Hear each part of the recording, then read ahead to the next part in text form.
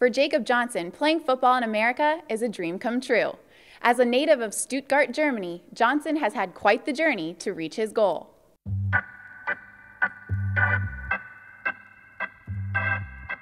My dad, he was in the army for 3 years back in the 90s, and he just decided to stay in Germany. And at the time, my parents, they weren't together. He went back to America, and about the time I was 7, we went to America to visit my family over there, and somehow my parents got back together, and a couple of years later they got married, and now I have 2 little sisters. They're 2 and 1 year old.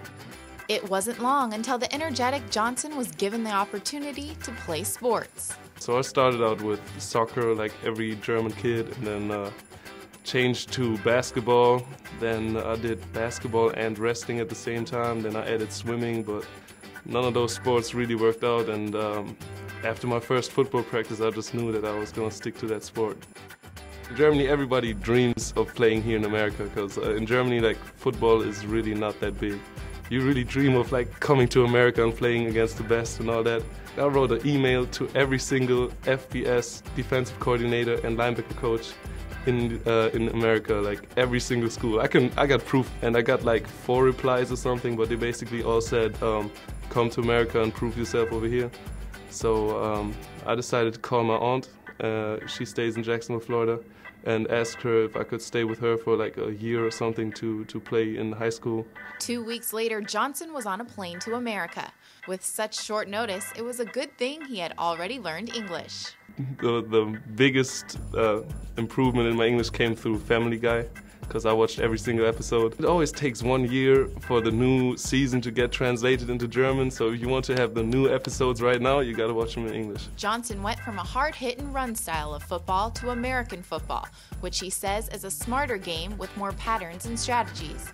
But the transition wasn't hard on him. I actually thought that like I had kind of an advantage, especially like in high school, because in Florida it's all about speed, but since I was like used to hitting like real hard, I think that gave me kind of an advantage. Now proving himself on American soil, Johnson drew some interest from college scouts.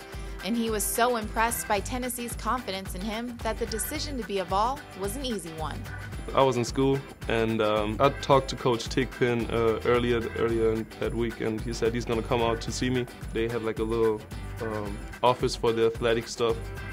He was waiting there for me, and I walked in the room, and he just said, he went like, wow, that's a no-brainer. And then he called Coach Jones and said, yeah, we're going to offer him a scholarship. I did not know like what to say, because I just walked in the room. I was expecting him to just like talk to me like some other coaches and then leave, and I don't know, maybe hear from him somewhere down the line, but that was crazy, because he just offered me on the spot. After spending that Christmas holiday vacation writing 442 emails to every single FBS school in America, Johnson has finally found a home in Big Orange Country.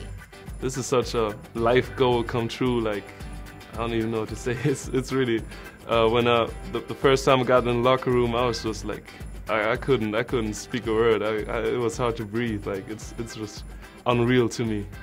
For UTSports.com, I'm Danny Kleppinger.